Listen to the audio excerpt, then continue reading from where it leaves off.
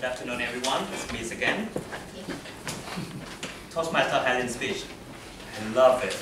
The first time I see Highland bones on his head. But, well, I like his opening. It's very strong. It's very good. His body is okay. He has a pretty weak conclusion, I would say so. I put it here on a place for improvement. So I would like Highland to play more with his bones.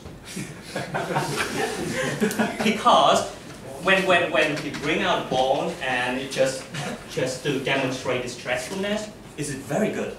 But what if he keep doing this? How do you feel?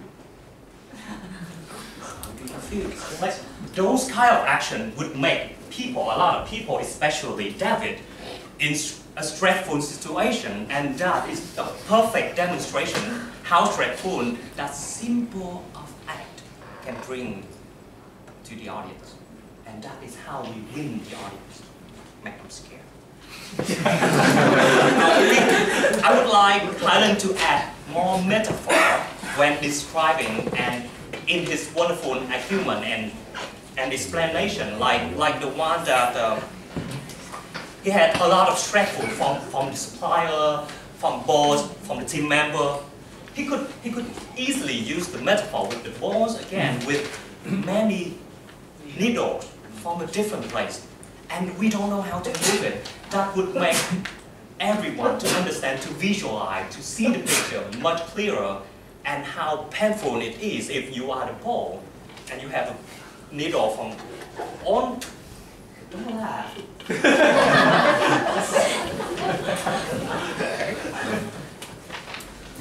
And one more thing I would like Highland to do more is that I would like to see more twists. More tricks inside. So for example, in the phase that the boss asked the employees to that, I want it to done at the exact day, that exact hour, at exact minute, at exact seconds, and it have to be. And if Highland could add something like, and it have to be free, it would make it even more, and it from another perspective. It's no longer a time perspective, but now it's a cost perspective.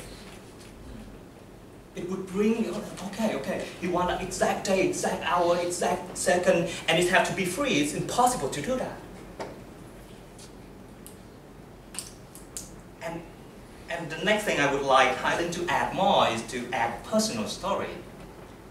How he deal with stress as a whole. And how he could apply his technique in his situation to tame his mental stress. That would give the audience, okay, so that is the theory and that is the application. I believe him.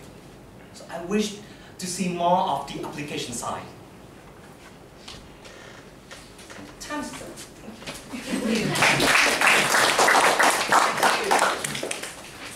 Thank you, Toastmaster Hiep. Some really interesting images